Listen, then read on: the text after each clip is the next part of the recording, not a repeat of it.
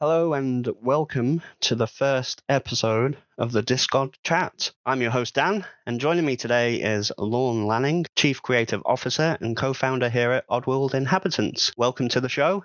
Lorne, how are you doing today? I'm doing pretty good, and thank you for having me on, Dan, and thank you everyone for showing up. Now, before we get started, this has been a hot topic here on the Discord. The community want to know, Lorne, have you retired to the Yemens? I hope someday. I hope I'm living in the place where we'll retire, which is Sedona, Arizona. And at the moment, you're still at the head of the game. Yeah. So I'm still in the biz, and but retirement always seems like this fleeting dream. You wake up and it fades, And but Sedona is kind of interesting because so many times we looked at Sedona for reference in the games. Like going back to Abe's Odyssey with Paramonia. A lot of that reference was actually sort of Sedona, and other projects that I had done through the years. I had a lot of books on Sedona. But if you love the environments of Oddworld, you're not familiar with Sedona, you should just Google image it. It's a lot of people say amongst the top most beautiful places in the world, but it's really remote. So we have lots of big creatures crawling out of the woods. That's for sure. What's the most craziest creature encounter that you've had so far? We were Sherry and I were standing in the dining room, and during the day, and normally we have two little Chihuahua mutts that were rescues, and they're adorable, but they're only like 11 pounds each. And as we were talking about letting them outside in a patio, everything here has enclosed patios because of scorpions, rattlesnakes, tarantulas, little things like that all over the place. And how do you sleep? Well, the people learn how to live with these things. But and the cockroaches come from the mountains, not from the restaurants. God. So it's like a whole nother level of, oh my God, right? Like, don't go flipping rocks over. You don't want to do that. But so we're standing there in the kitchen about 10 feet from a stucco wall that encloses a back patio in the backyard. And suddenly about a 40-pound bobcat just jumped up like 7 feet away from us. It must not have seen us behind the glass. And bobcats are pretty mystical looking creatures, but he just walked along the wall like it was a tightrope, looking to see if there was any chihuahuas to eat. And it was like around lunchtime, so it made sense. But that's the type of thing. That's the type of thing that can happen here. You just look outside. There's always huge coyotes going through the yards, big packs of javelinas, they're not actually pigs, but you would think they were pigs, and they look a lot like pigs, but they're totally adorable. And they go in these huge packs and are up to like 60 pounds. So you have like these herds of things, moving about. There's also mountain lions and bighorn sheep. I mean, like in the neighborhood, like literally, sightings right on the street. So it's kind of crazy, kind of great. Well, very, very, very interesting. Well, I appreciate that insight. So, folks, Arizona is the place to go to see all those things. It's remote. It's very remote, and I'm kind of liking that. Cool. Just one more question before we dive in, and this has been a hot topic on the internet, and it'd be great to get your take on this. So, are there more doors or wheels in the world? So, I wasn't even aware of this until this morning that this was, trending. And so I thought about it. And my first thought was, okay, let's go with where the highest population of cars is per people. And let's just think about that sound. So to the best of my knowledge, that's Beverly Hills. And I think the population of cars was 5 to 1, 5 cars for every one person. And I was like, okay, well, now how many doors is that? Right. And I was thinking, well, how many doors do they have in their homes?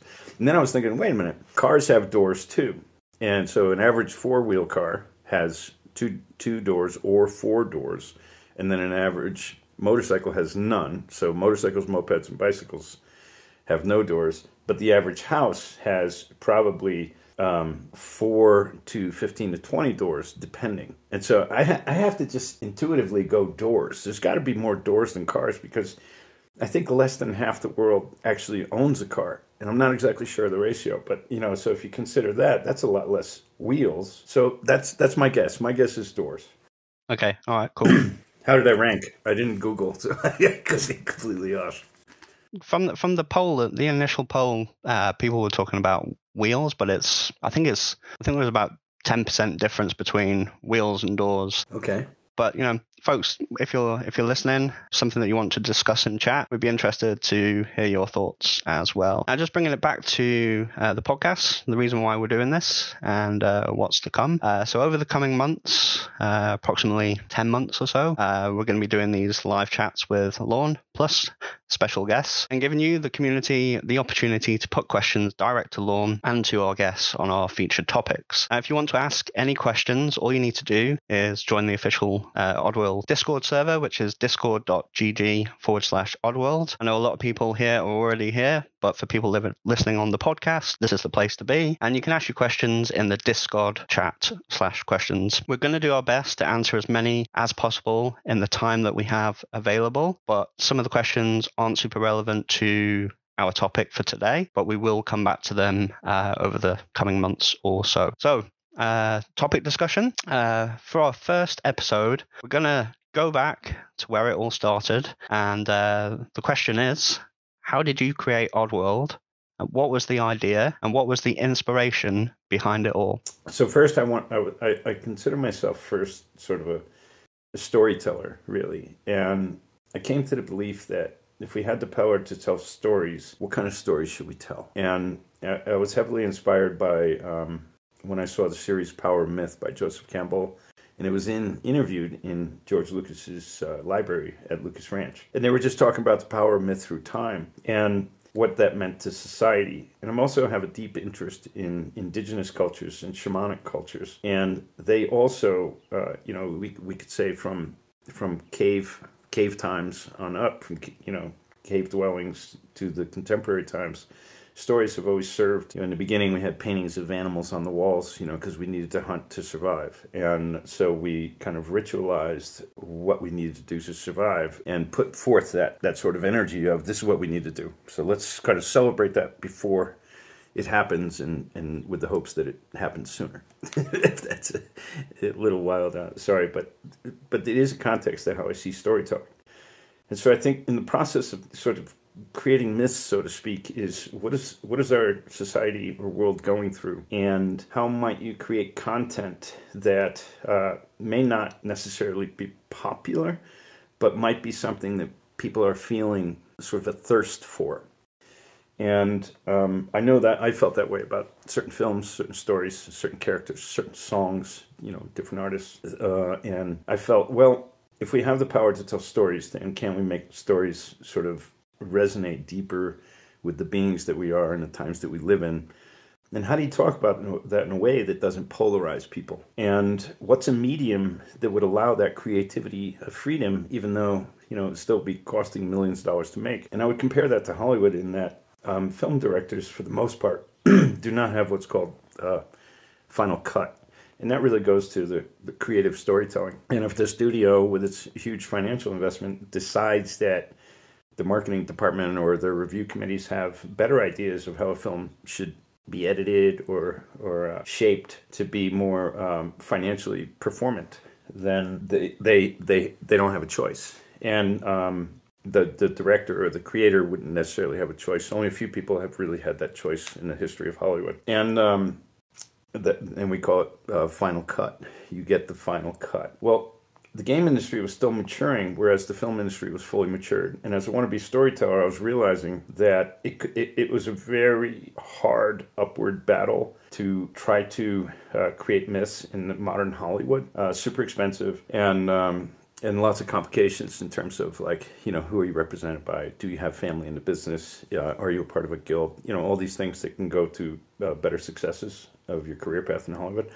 But in games, it was ripe, and I felt like I was playing games that were beginning to feel like films, and it started redirecting my energy towards the possibility of making games that told stories in a more cinematic way versus trying to make movies. And I was an animator at heart, a character designer at heart, and writing was something I was working on my own because if you want to tell stories, you got to focus on writing. So I was looking at all those things combined and realizing that we were at an opportune time in what was happening in video games, that very shortly, if we started redirecting our attention there, we could have the opportunity to possibly have A, creative freedom, and B, tell stories in a more cinematic way. It just had to be a good game too. And I found that a very exciting technical challenge. So I think that's, still kind of a long-winded answer, but I think that shapes like what really made me believe that video games with place to tell stories and develop characters and possibly even through the longevity of playing, give players a deeper connection to that character. And, and then there's a million lessons along the way, and learns that happened along the way. But I think that's the high-level summary of why games. Okay, cool. Now let's talk about lore. I know it's something the community have asked for, more on, and we touched about it just before the holidays. We did a live stream with Ash, and I think at the time people were like, "Let's do a Lorne cast," with lore being the word. And nice. that's like where we started on this chain of thought for creating this podcast series is to stick with us as we explore the lore of Oddworld over the coming months. What is it that binds everything together in Oddworld? Well, obviously I love the lore. My favorite thing out of all things is actually research. And I think all great stories, either they were probably inspired by a personal trauma, tragedy, journey, which is kind of like someone's amazing biography, or we have to be deeply researched into topics to extract information, insights that might not be popularly known, from which, many of the greatest stories are born out of, is you take a topic that's not fully exploited and try to bring something new to it. And so in the lore, to me, I grew up in I had lived in, I think, 11 places before I was 5 years old. And That was my father. It was, the Cold War, Cuban Missile Crisis, just after the Cuban Missile Crisis. And my father was a nuclear submarine, so we were just constantly being moved around to different places.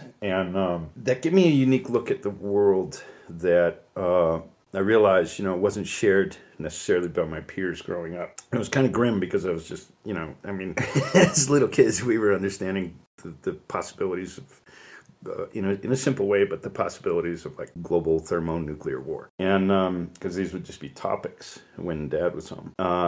And they were divorced at 5. So that was he kept on doing those things, and, the family split up. But the point was, I just had this different perspective. And for some reason in my life, I've been able to walk through different cultures.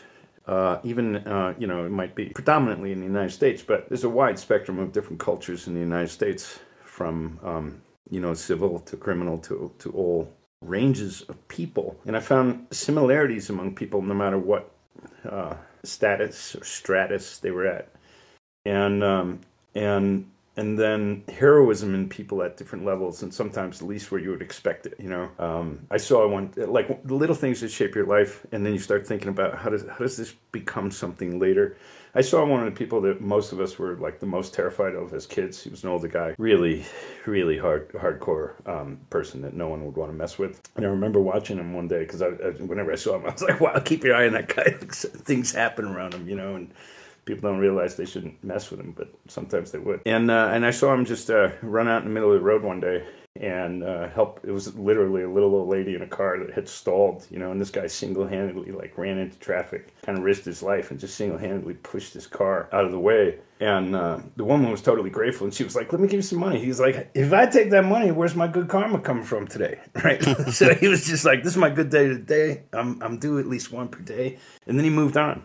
And to me, that was like kind of one of the most heroic acts I'd seen. I was just a little kid still. It's like, wow, that was the last guy we'd expect to do that, but he did it. And I like that possibility of how out of unsuspecting places, people can have great moments, almost no matter who they are. And there's something about when we make a decision in ourselves to step up and take a chance for the benefit of someone else, in a selfless kind of way that I felt created a bit of a compass for something that we could all use and if we just believed in that premise, you know. And I had grown up a lot in Alcoholics Anonymous because my parents were divorced. My dad had become a reformed alcoholic, and if I wanted to visit my dad on the weekends, I had to go with him to AA meetings, and that was just unbelievable. The stories and the way people could cut through other people's bullshit because they were all addicts, you know. So it was like another stratus of insight into rich people, poor people, sharing the same problems, living in the same denials, coming to the same truths, helping themselves or degrading themselves further. And so these stories about life and research and all that stuff, it really inspired me for the lore and the research and these experiences that people were having that showed us a better way possibly in our own behavior. And maybe I always look at it like life's like this complicated forest that's so easy to get lost in. We all need compasses, you know? And so it's not saying like, this is the right way to live, but a compass just kind of tell you, well, this is the right way for you to get to a better life for you. And it's always different for everyone. And so that's kind of, again, a long-winded answer, I think, but I hope it addresses your question. Yeah, and, you know, one thing that I'm sure a lot of the community agree with, you know, the stories and, you know, the tropes within Oddworld are very, very relatable. You know, there's a feeling that you get when you play it, which, you know, is really awesome. So, you know, we've touched a little bit on the creation of Oddworld. We've touched a little bit on the lore. How do you approach, you know, the narrative, the story branching within all of the games that you've created so far within Oddworld? Well, I remember something that James Cameron, if you go back in time to about the same year we started Oddworld, just shortly before then, James Cameron had started Digital Domain in Los Angeles. And they were talking about being a multimedia studio and doing movies and shows and also games. And I remember him, he said, and people at the time were talking about, you could have a story with 100 endings, and they were really getting into the forking trees of possibilities and of narrative possibilities. And Cameron said, you know, it's hard enough to make a great story with one ending. If you have the same budget and you have to make 20 good endings, you're going to have 20 terrible endings, and it's going to be missing the one good one. And I never forgot that because I was analyzing the challenges of a multi-pathing, you know, kind of the RPG course where you might unfold different stories. And in that, I tended to agree, and I was like, well, how do we have different outcomes but largely share the same story, but how you went through the story and what your behavior was and what you did or didn't do, that could change your destiny. So for me, I was, you know, looking at games and people that were just talking about games and having, you know, multiple branches and where that went. And I still kind of believe it's hard enough to get one good story. And so we came up with, as we were really hashing this out, you know, as a team at early Oddworld, was how can we have that the story is largely constant, is calculating your deeds, kind of the way in the spiritual terms people would say your karma, you know, is adding up on you or blowing back on you. And I was like, we started to figure out karma was an interesting way to allow the same meta story to unfold, but you have micro stories in how you treated someone on a level, right? Like, I took this guy down here and then I sat him in this thing and then I dropped this shit on his head and I was supposed to save him, but that was funny. You know, it was like, okay, well, we want you to be able to do that. Like, I was a little annoyed, and I'm a huge fan of Nintendo and Miyamoto games and stuff. So, don't get me wrong at all, but I was really annoyed that there was certain characters. It's like, you can't do anything to that guy. And I was like, but I have the ability to punch. How come I can't punch him? You know, I felt like the rules were very confined. And so my feeling was, well, if we set forth with a presence that's noble, and then you're playing in a way that, for what the character's mission was, is not noble, then that creates our fork in a calculation at the end that we called, you know, various karmic endings. And so our tree forking was always minimal in our games, but the outcome would unfold in multiple paths depending on how you played. And in Soulstorm, we wanted to push that a little further so that if you were getting the better endings, you got further in the game. But if you got the bad ending earlier, it was a more sensational ending. And so I hope that shines some light on that. Of course, thank you very much. So we should also give a brief mention to Stranger's Wrath HD, which recently launched on PlayStation, Xbox consoles, and that's a very different style of game and character than some of the previous releases. But fans of Oddworld can relate to that game. Can we just take a moment to discuss the inspiration for Stranger? Sure.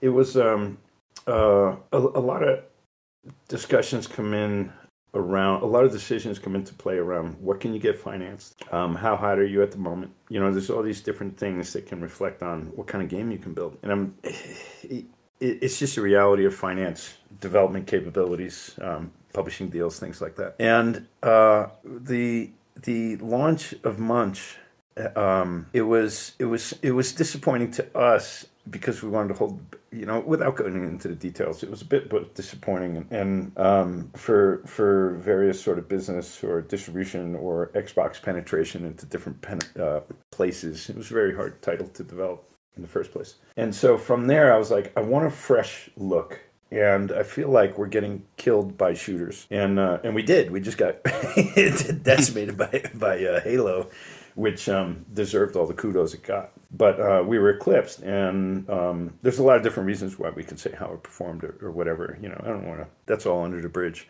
But the point is, at that time, for us, we were looking and I was like, if we had a shooter, we have so many more things that we can do, but I don't want to do a shooter the way shooters are done. Like, I want to bring something to it that would exude more character, be more centralized to who this character is, what his design is, I want to have, like, a first-person, third-person exchangeable balance in skills where, melee and speed was good in third person, but, shooting was possible in first person, but you couldn't go as fast. And there was a lot of reasons for that in terms of strategy. Like, can I run away fast enough where I don't get shot and I can retreat to a higher position? I felt a lot in times in the shooting games that I was kind of in a match and I wasn't enabled the strategy to flee. So it was kind of like either I was better than the other people we were playing or the NPCs, or I would die. And I was like, I want a higher speed to be able to get out of trouble. And if someone wants to keep up with me, they're going to have to do the same, which I could use as an advantage as a player. On the other hand, I was looking at, with the team, I was saying, this Western genre of the Sergio Leone movies was probably one of my favorite ever. And I loved it so much. And when we started thinking about, I was like, Westerns have been underused in games. And I think there's, a good opportunity here. So we hashed around that for a while, what the play style would be. And then we were struggling with it. How do we make it different? And that brought up the idea of live ammo. Like, well, what if we have a shooter where the hero character hates guns? right away, that's kind of like, what? And you look for sound bites that can sort of trigger interest. And for us, that was interesting, although it would add a lot of complication. And a couple things people may or may not notice was like when Stranger's in POV mode or moving slow, he's basically what I would call a pivotal character. He's able to pivot in a different direction instantly. But when he starts running at full speed, he's really becoming a motorcycle mechanic, which is, if you think of it that way, with more speed and acceleration, they can't just pivot on a dime. He has to sort of arc into it. So you could start running faster and faster and faster, but your turn would become just like a motorcycle. You can't turn as sharp anymore. So it was tricky to get two different core control behaviors and character movement behaviors based on which perspective you were in, third or first. And so those were things that all had to be shaken out. But the idea of the lone stranger, which was really the an essence of all the Sergio Leone movies with Clint Eastwood, starring Good, the Bad, and the Ugly for Fistful of Dollars, with these crazy great movies. I was like, what if we can take the tough guy and make him weak, like reveal his deficits, his insecurities, and something you thought was very strong is actually going through its own issues, suffering a different kind of lack and pain and isolation and threat. So I was like, what if it was like a moose in hunting season? Right? And so he's got to disguise himself to survive, and you think he's out hunting moose, but he's actually what would be hunted. And then what kind of condition is he in? And in that case, racism was a theme that I was like, this is an interesting theme that we can, I think is really appropriate for Oddworld. So that was really the driving force to make it happen. Part of it was the need to do something that had more amortization in mechanics. And shooters have a lot of that. A puzzle game, you have to have more mechanics to make the puzzle game more interesting. But with a shooter, it's kind of like, I'm oversimplifying, but for the sake of, short conversation. In a shooter, you can almost build like one or two weapons that have a whole bunch of different parameters, and then you assign different to them, right? But the essence of what's happening in the game, the characters are largely reacting the same. You're largely doing the same thing, but you get to use skill all the time. And so those are primary drivers for Stranger, and then we just wanted to create a tough guy that ultimately kind of broke your heart, That was the idea. Whereas Aid was the opposite, right? He was something that kind of broke your heart all right away. Same with Munch, and then they'd have to sort of accrue bravery and purpose over time, and then that's what makes them something special, is breaking out of that underdog position that they were in. And for Stranger, I wanted you to feel like you were a top dog, but you were really in an underdog position, and then that would be revealed through I would say fork in the story, but I should say the tipping point of the story, when Stranger gets depantsed. And then you find out, it's a plot twist, but it wasn't a fork for the player. The player didn't get to choose that or not. That was something that was happening if you were continuing to unfold the story. So I hope that's helpful as well. Yeah, that's great. Thank you very much for that insight, Lorne. And if you haven't had the chance to play Stranger's Wrath HD after hearing what Lorne has said there, please do go and check it out and come back to the Stranger's Wrath channel, and we can have a discussion about it and talk more on Stranger as well. Just before we head into all of your questions, we recently held a community fan art challenge to celebrate the release of Stranger's Wrath. And before this call, I shared, some of the submissions with Lorne, and we had a look through. Lorne, what do you think of the fan art that you saw? It always blows me away, because sometimes I'm trying to guess the age of the person, and then other times there's a wide spectrum of skills. But what I love about fan art is that there's usually this attraction to it that's making the person want to create their version of it with the best of their skills. And I kind of adore that process. Like, I'm always amazed sometimes, most storytellers and stuff have a kind of bit of insecurity on that. It's like, I don't know, does anyone actually like this shit I'm making and we're making, But sorry, getting back to the core of your question. Okay. Yeah, so we're just talking about, what do you think of the fan art and the Stranger's Wrath? Yeah. So on the fan art, I just love seeing it. And it's like, I think the younger it is, and the more that I could never think about drawing it that way.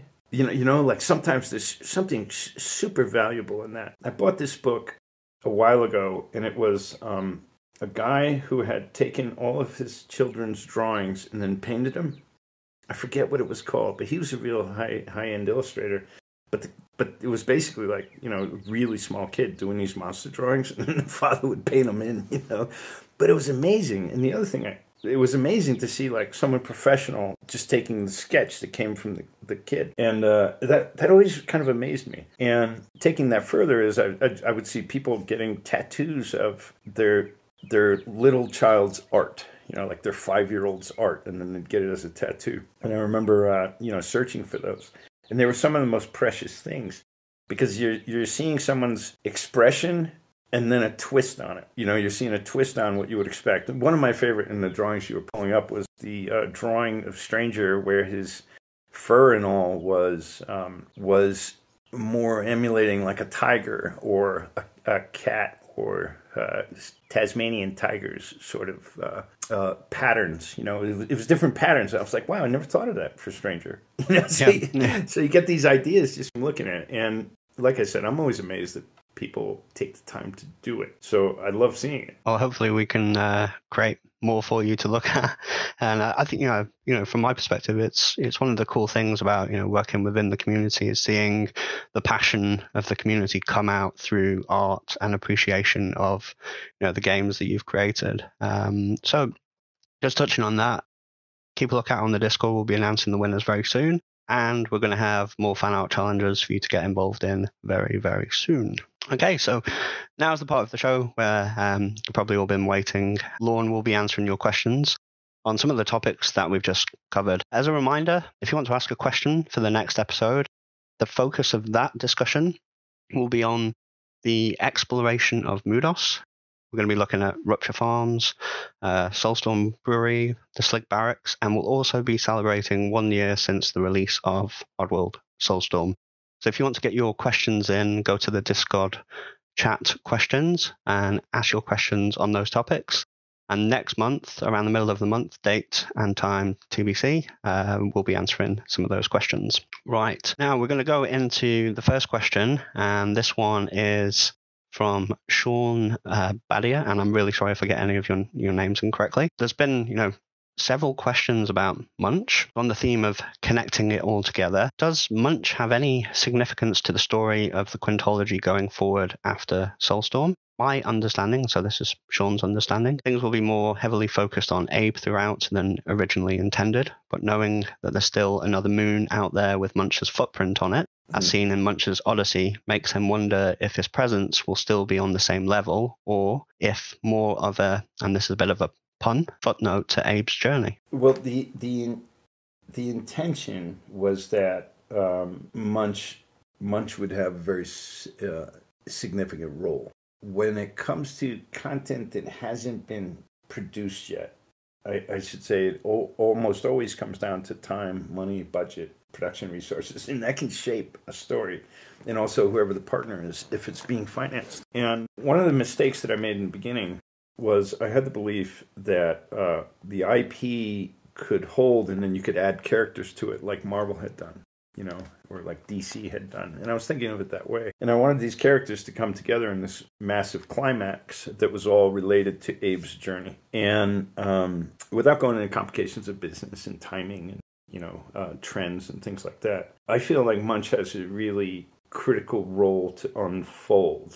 And the Stranger as well in Abe's journey. Prior to having financing and an agreement on how big a game can be, what are all its features, et cetera, et cetera, et cetera. It's hard. I've suffered a lot of blowback from speaking prematurely before something was fully financed or what we wanted to do, and so I'm more careful about that these days. People can be really disappointed. They could read that in different ways, and but the fact is, time and events can change what your intended story was. And I say that because, at the release of Munch, we had this is just one example. We had lots of newspaper articles and stuff throughout the game that started describing Munch and Abe as two wanted terrorists.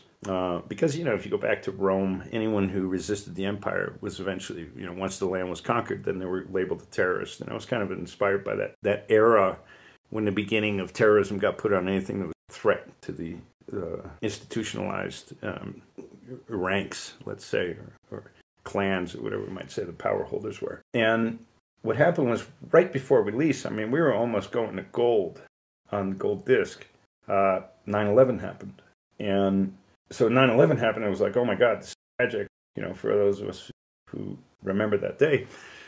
And on the other hand, we were like, holy shit, we got a big problem because we're calling Munch a terrorist and we're Abe a terrorist. And because of what happened, that's no longer a subtext of propaganda.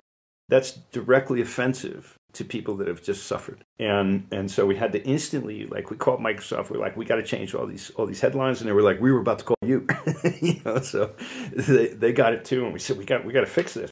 Because we might have taken you 3 or 4 years to make, but it can be perceived as though you just came up with that right after this event, because you still had a window of time. I'd been stung in that in the past, in previous lives and illustrations, stuff like that, where you make something. I was told by some really famous illustrators early. They said, I've done Time magazine covers that then something happens and it gets pulled, and I just don't get the cover.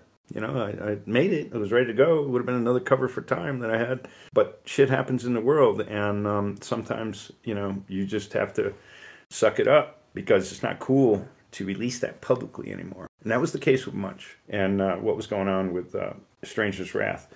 We had a similar problem with the Three-Fingered Abe and Abe's head on a popsicle stick in Japan. We released right before release, like a few days or weeks before release, we got a kind of emergency call that in Japan, a murder had taken place in a schoolyard, which was not common at all. And someone was beheaded, a student, and the head was put on a fence in front of the school. And we had Abe with his head on a popsicle stick, and it was like, we got to change this. And so when it comes to story, I bring up those little examples because when it comes to story, you might have a great story, but the timing might be really bad.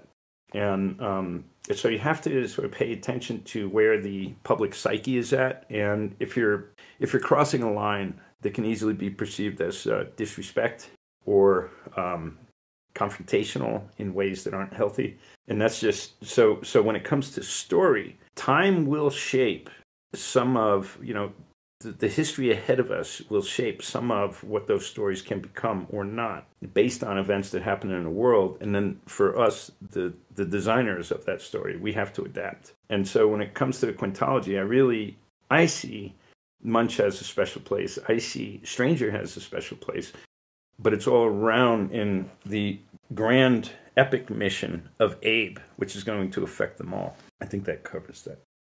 I think that does. Thank you very much for that. You bet. Insight, Lorne. Yep. So the next question is from Dimitri Marcy, and he says, "Dear Lorne, what is the main message you want to send to the world with your games, stories, and IP in regards to Oddworld Inhabitants? And has this message changed in any way from when you started to the latest release of Oddworld Soulstorm?" I think that the message hasn't changed, and I think that message is this, that no matter what your lot in life, and no matter how low on the totem pole you may feel you are, and I had a lot of personal perspectives of that as I grew up, that I wanted to create heroes that were in a worse place than you were. I wanted to create heroes that if you were suffering in your life, and I think the number of that is extraordinary in terms of people in the world, but if you were sort of suffering an anguish of position and lot in life, I wanted to create characters that came from a worse place that you could identify with. I mean, some people's stories are so tragic. I don't mean to say, our stories are worse than everyone's individual stories. But my point being is that if you could identify with someone who was really at the bottom of the food chain, and then really through empathy, action, and will were just doing the right thing and learning and becoming something different themselves, stepping up in their own lives and taking that, taking that bull by the horns, and not letting anyone tell you how you can't, like not believing the naysayers in your individual capability. That's the heroes I always want to create. And hopefully I kind of am always in that track for the Oddworld IP. Absolutely. I can't imagine it not being on that track. And Abe will increase in visibility and fame, notoriousness, and being wanted at like Bin Laden like level for all the wrong reasons. But it's important to me that our characters aren't characters that you just wish you were, which is how I feel about like the big shooting game, muscle-bound characters or the Marines and stuff. It's kind of like, oh yeah, I'm going to be a badass, I'm going to do this. That's all cool. But I was hoping that we would create characters that could be inspiring because of how you helped them succeed in their plight, which was basically a mission impossible. I think that nails it. Yep, I think that does. Just a reminder, if you're listening to this, if you want to, follow along, discuss, please do. And we'll come back to your discussions after the show. Next question is around the various voices in Oddworld, and I know you voice a few. And the question is, and there's been a few questions on similar subjects. So Stranger Fan 235, Judo 7, and Hazard Gaming.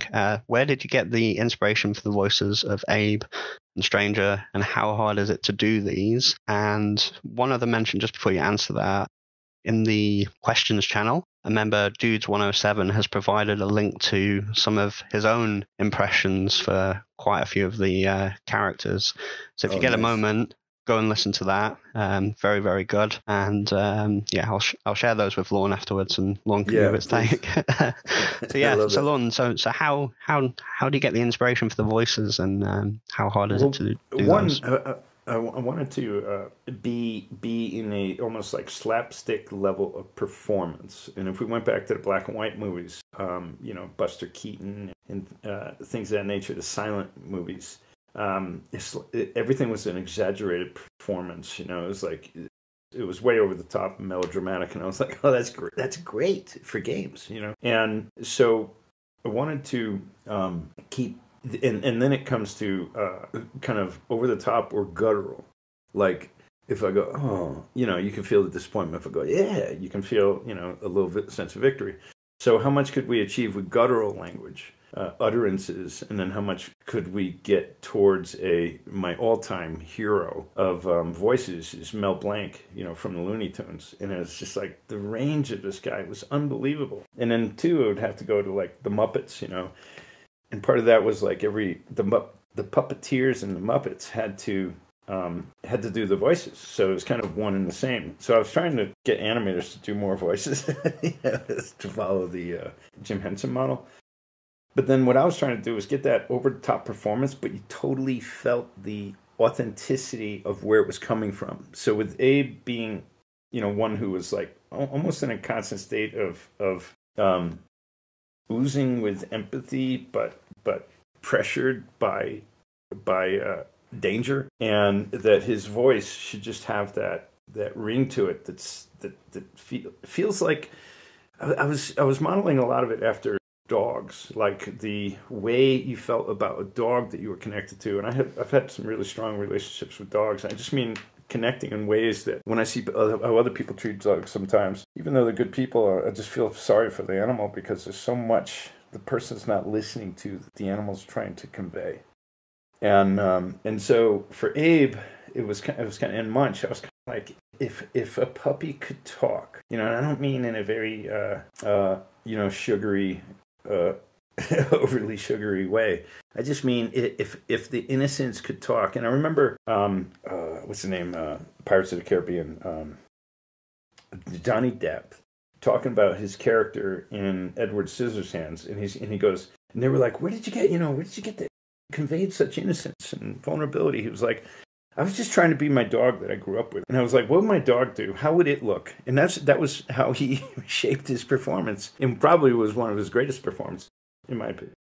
But the idea of having them over the top, but so you have almost this cartoon-like level of exaggerated voice, but if we could keep it sincere to the emotions it was experiencing, and then put it in really heavy stories. I was seeing that as a signature for the brand, that we could have this sort of endearing comical voices in some of the heaviest content and stories, that you could imagine, right? Like coming from the factory that chops you up as product for the retirement plan, but they're lying to your life. Was pretty dark, It wasn't like, yeah, this is going to be a really popular video game. I expected no marketing department to say, but hopefully that's helpful. Yep, that's great. Thank you for that.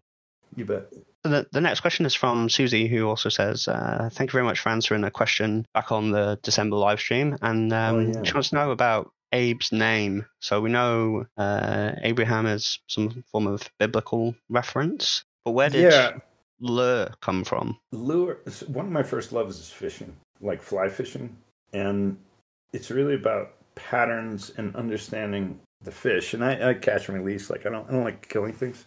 I'm not a vegan or vegetarian, I'm still meat eater and stuff. So I don't mean to be too righteous on that front. But I was feeling like the world religions were shaped by individuals, whether real or fabricated, individuals that had achieved something extraordinary and tapped into something that one could say is God or source, or the force, like Star Wars would speak to.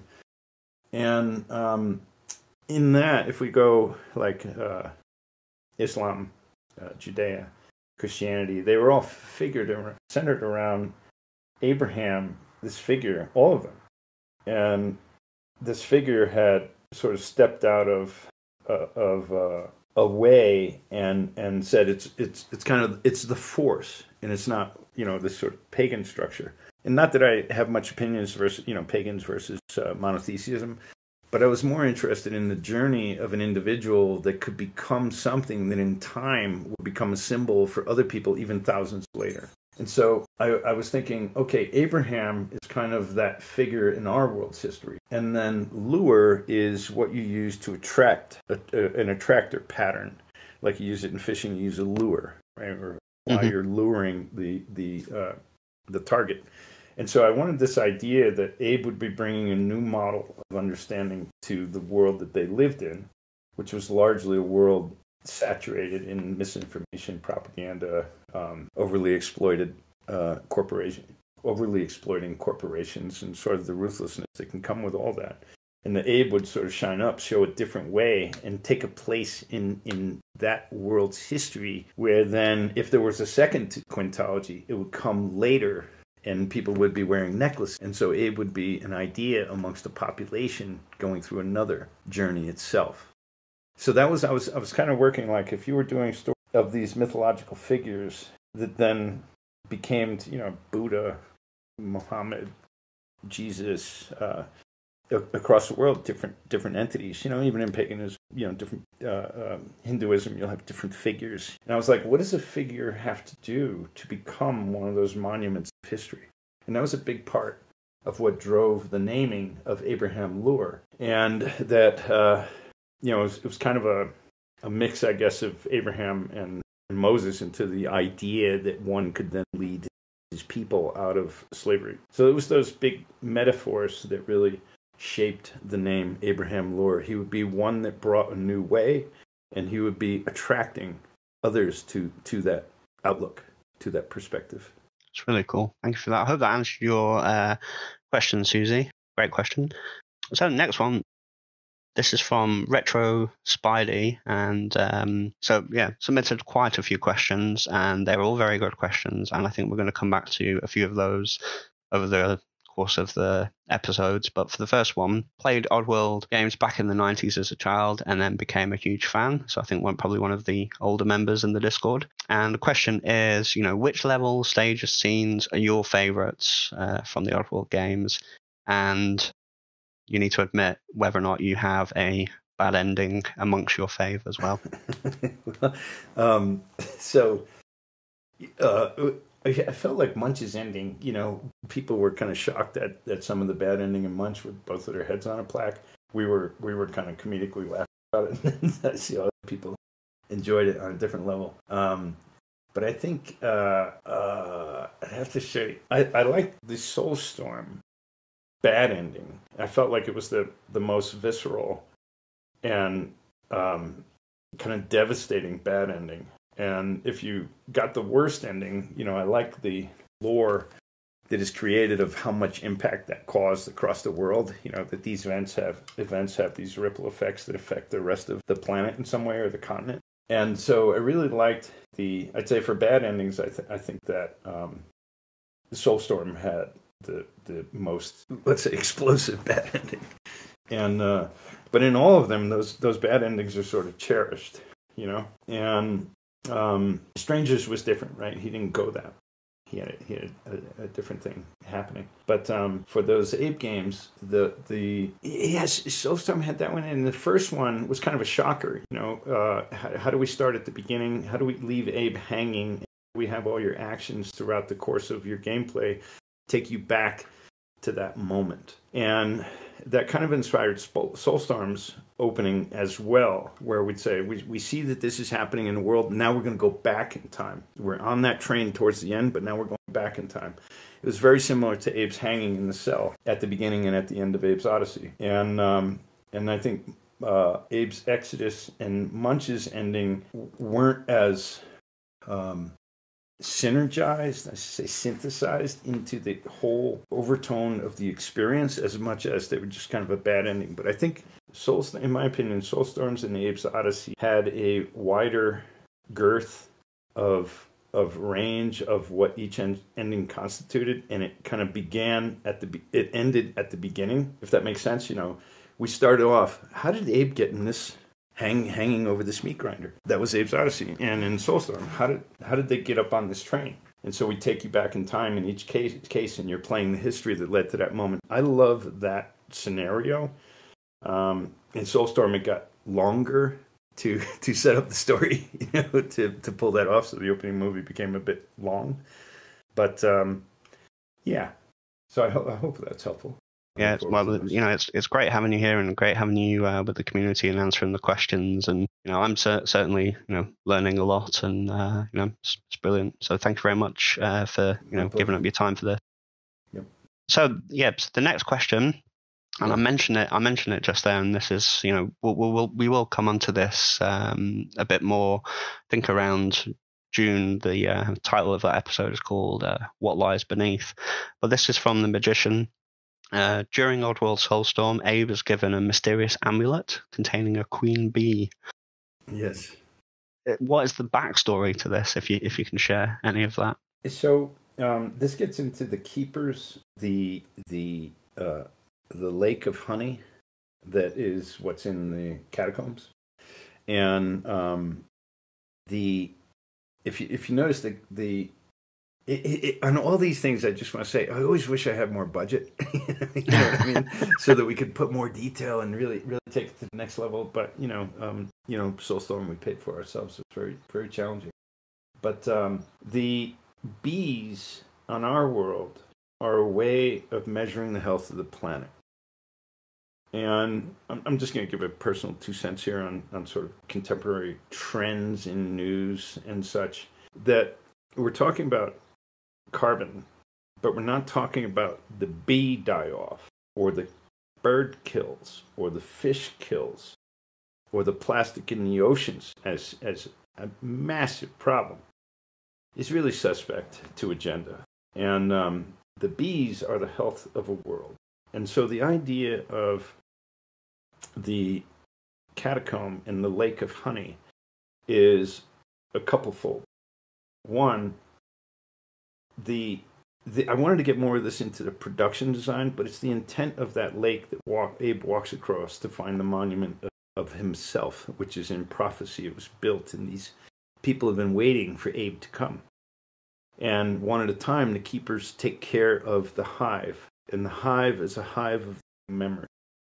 And the lake was supposed to be, we just didn't have time and budget to get all this in, but the lake was supposed to be that when the tide of the lake was high, when the honey was high, then the world was in good health above. But when the lake would get low, so the bees would have their path in and out of this deep, most secret place in the world that stored the most valuable truths in the history of the world. And they were not popularly known at all. In fact, they were hidden and buried with time. But the bees would have a way in and out of the world. So as a hive, this hive was the hive that would be the thermometer for the health of the planet. And so if the lake was high, then the rock formations that break and have the sort of megalithic resonance effect when Abe taps in, that when it's high, it would reveal on the stone carvings the faces of bliss. Sort of, if we could imagine a Buddha or various entities, deities that would be more blissful, more about peace. That's what you would see revealed. And as the tide would get lower, and I'm saying the tide of the health of the earth, if we think of that as a tide that comes and goes, when the tide was lower, it would reveal really sad and tormented faces that were carved in the stones. And so it was almost like a thermometer. It would tell you the health of the world above without you having to go up. And in this case, the tide is getting low.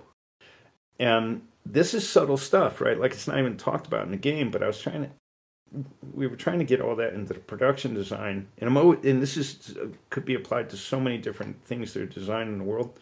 But I really wanted to get that in there. It was very difficult, just for timing and opportunity. And those movies were all largely assembled.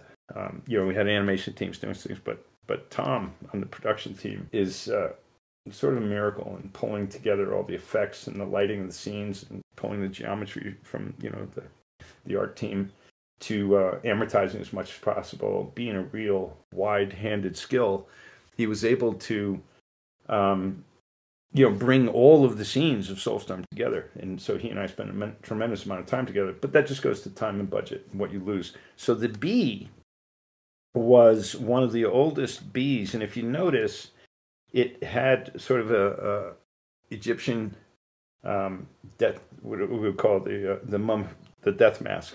What they would wear in a tomb, Egyptian royalty.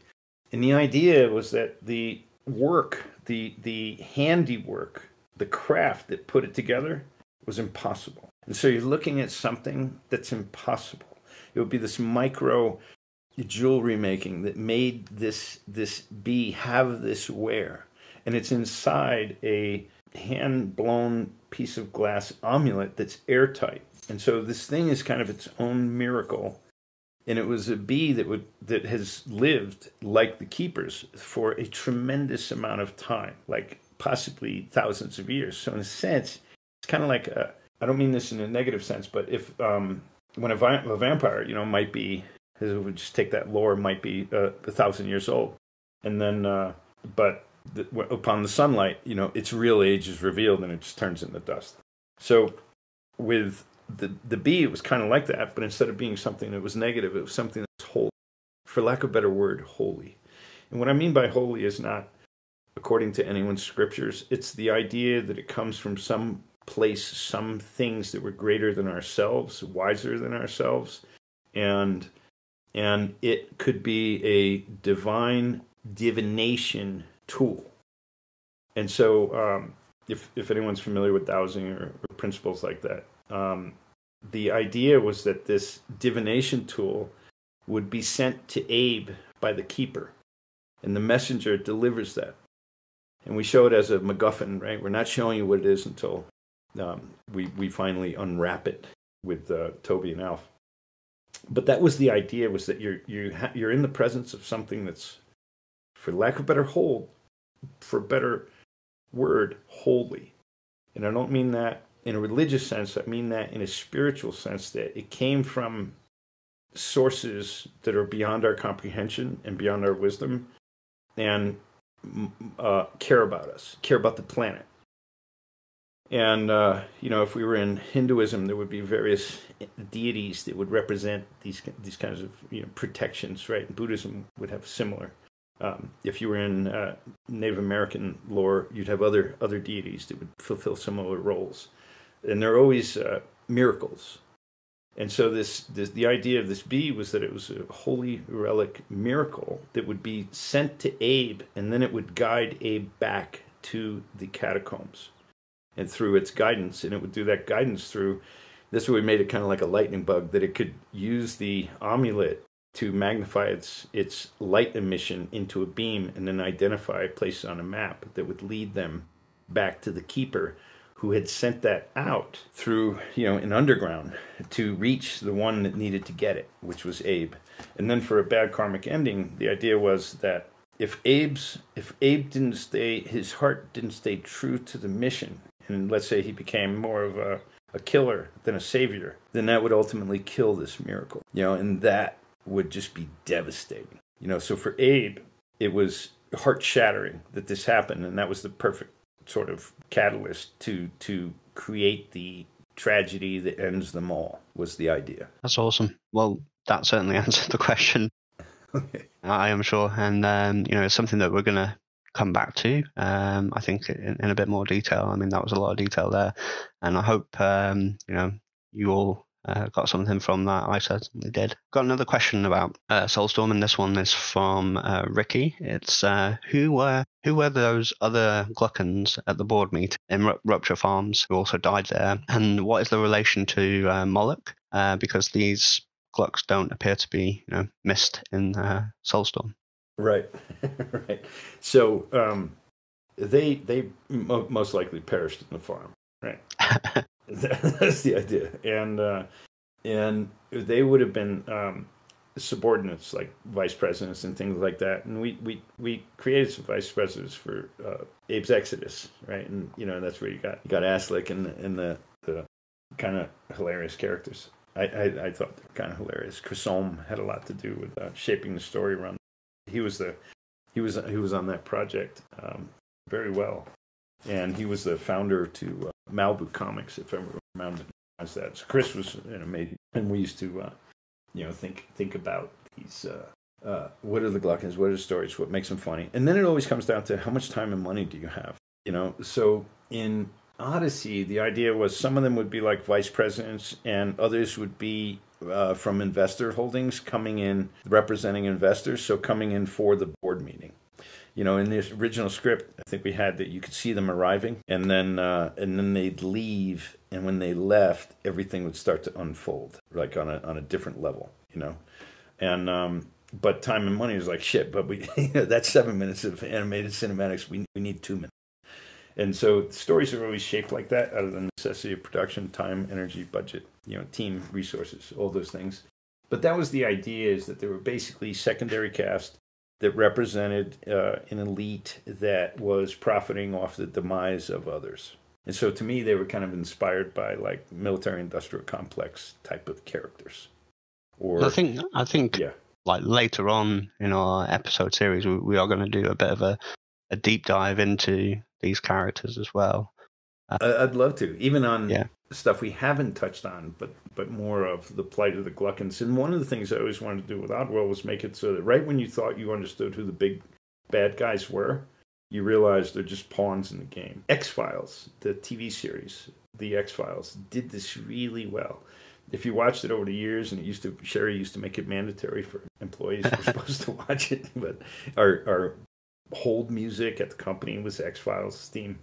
And but the thing about that was, you always great stories are like, you think this guy's good, or I should say the making of great stories is serious. You think this guy is really the bad guy, he's got all this power, and then you find out he's just a pawn in the game. It was an old Bob Dylan song. It was like that, and you realize the king was just a pawn in the game. And he goes on and on and on, sort of repeating that lyric with different scenarios. And so that was the real driver of the Gluckins, that you're gonna see something that looks like it's really in control, and then you're gonna realize it's to put it crudely, someone else's bitch. That it would be the servant to other things you didn't know yet.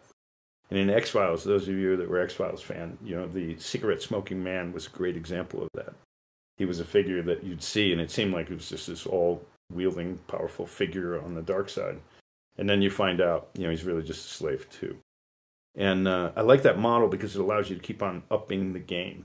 And you think you know the universe, and then you realize you just need a snapshot of it. And I think that's important for longevity of people's interest in lore, that you have to feel like, as a fan, I think, and this is how I feel as a fan of IPs, you have to feel like the creators had a lot more intent and have a lot more lore going on than what's on the screen.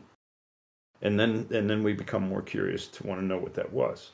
I always, games are a really slow process to make. I wish we could make them much faster. I wish I had the opportunity. It's a possibility of a number of things happening with the property. One that was exciting to me was one of my favorite comic book graphic novel artists ever, out of France, created a number of series, and there was the possibility that he could be working on the Oddworld Quintology as a graphic novel series, and that almost floored me. I was so excited about the possibility, but some illness and COVID and other things sort of changed all that. But man, I would just love to be telling a story without having a huge complicated game that takes years to build. Well, and you've got a captivated audience here, so I'm sure over the next few months we can tell stories on the various topics, and would love to. That would be awesome. I'm sure everyone would really appreciate that. You bet. We've got a few questions left. Yeah. If that's okay. This will probably a quick fire questions. Are these working for the crowd? Yeah. Okay, great. Because I'm not seeing the chat, but I'm. Yeah. It's going okay. Yeah. Okay, well, people are still here listening to us, so that's a good sign. Okay, good sign. So the next question is from Fierce, and would like to know, if you could work in any of Oddworld's factories, which one would you choose? And also, if you could live in any place on Oddworld, where would you live? Wow. Nollybab, probably. Just because it's going to be like, Nollybab, the idea was, take Tokyo, New York, and Shanghai and kind of mix them together with a bit of, Bollywood or something. And you'd be in this, like we imagine walking down the Hong Kong streets would have been, 50 years ago, but out of something like Blade Runner. And I don't mean with all the super advanced technology, but the idea that it's a city of millions and millions. It's a lot more high tech than the third world where Abe's coming from. And so, I if I had to work at one, probably Soulstone Brewery, right? but that was pretty grim too, right? So that's a good question. But let me just say one of the things about Abe's working there that I hope to be able to tell. It's tough to tell in game form because it's much more into the nuances of story. But the idea, Abe was mopping floors and stuff like that. But he also served as a midwife because the cattle business needed people that could help deliver a difficult birthing. And you don't want to lose just look at it from strictly business perspective. You don't want to lose the cow that's giving the birth, because it can give more births, right? I'm just thinking like a gluckin. And but at the same time, if it's having problems, you might lose the one being birthed and the birther. So you got to have someone that knows how to fix that problem. And Abe was sort of a midwife that would be pulled in, and so he would just have this way with animals where he could comfort them. And he would name them all, even though they just had tags and numbers. He would name them all, and he would develop relationships with them. But he never wanted to see the slaughter end of the factory. And so he actually loved his job, and he lived in a deep denial of what was actually happening. So there's like maybe as we go into the future, we can show some paintings from Raymond Swanman had done that we worked on. A lot of paintings were done for the exploration of an Abe movie, and I really wanted to focus. Or let's say Abe was a series. It would be my hope that almost the first season takes place in Rupture Farms before he escapes. That's how deep I think this story inside Rupture Farms could go and keep on unfolding in an exciting way to the end of the season, where it's like, holy shit, they take over, they split the farm in this, in this epic kind of moment, which would be one we haven't seen yet, because let's say we could do it as like a Netflix series or something like that. It could be way more epic. And the idea was that he's deeply connected to animals, and at the same time just kind of had to live in a state of denial to exist, because otherwise it would have shattered him. It just would have shattered his heart to see all these friends. And there's a painting that maybe we can share on a future thing, Dan, if you could give me on a future Discord talk. There's a painting that Raymond Swanland had done where it shows him coming back with the tag of one of his friends that had been slaughtered. And then he comes back to his cell, and when he hangs it on the wall, it's kind of, if you remember the key keeper in The Matrix, the key maker. Mm-hmm. Well, it's kind of like that. And then you just see there's thousands of these tags on the walls that Abe has written a name on top of the number. And it'd just be like, to me, just kind of devastating, just heartbreaking. And so he's just a figure that's kind of figuring out, his plight was, I can only make so much difference. At least I can bring these animals some comfort in times of need. And I feel really passionate about hoping to tell that story in greater detail someday. But I know that veered a bit from what factory I'd like to work in. But it goes to, like, the life in the factories is a story upon itself that we've barely been able to shine light on. Well, I'm sure everyone listening will be looking forward to that episode where we can go a bit deeper in that. And I think, in terms of special guests, we're hoping to get Raymond to come on. And, maybe the two of you can talk about that in much more detail, which will be amazing. Next question. Yeah. We have from Lego Space Felix, and this is going back to a new and tasty. And in that, there's a reference to a character called Mama Flabby. Her name is a heart with an arrow over it, and it's during a scene where Abe has been captured and he's about to be executed. And is there any backstory to this character or any significance to the graffiti on the wall? And that's on the wall in the cell, right? Yeah. Okay. See, I think that was the UK team.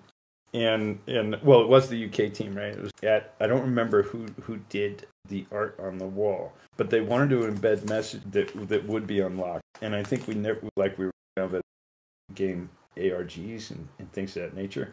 Yeah. So there was an intention on it, and then Mama Flabby would be going back to names that people would have had for the Mudokon mother, but it also could have been in context. Like, the idea was that it could have been confusing once you understand. You're like, wait a minute, does that mean that character, or does that mean that character? And so was it written by Mudokons that were going to be talking about their mother, or was it kind of written by Gluckins or Sligs that was talking about their mother? And so we wanted to sort of stimulate that as a question, and then I just think, we just never got to it. But if I'm recalling correctly, I'm sure it's something that we can look into and come back in another episode with a bit more detail on. If it's let us know in the General Oddworld channel if that is something that you want to know more about. Anything else, any stuff appears on the walls, let us know and we'll put something together for a future episode. And I just want to say,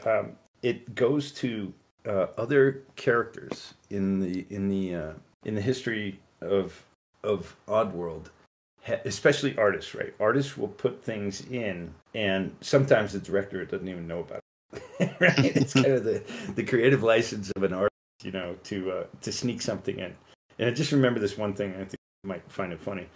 When I was working on Rhythm and Hues, we're working on commercials. I think it was Crest or Colgate. We're doing a Colgate commercial, and they're showing a tube of paste, which is 3D computer graphics back in the 80s, and it's playing on this digital playback machine. Back then, it was like $100,000 machine. I think it was called D1, and it's playing on D1 and it's looping. And the client is getting the review, and they're looking at it strangely, and they walk up, and as it's playing, they hit freeze frame, pause. And at that moment of pause, the guy looks at the screen and he goes, 666. You know how the bottom of a tube of toothpaste is squeezed? Yeah. The crease. In the crease was written 666 Satan loves you. And the client was like, someone thought they were going to be clever. If you look at the history of Disney, the artists at Disney did shit like this all the time. There was a recalled poster from, I think it was the Ariel movie. What was that?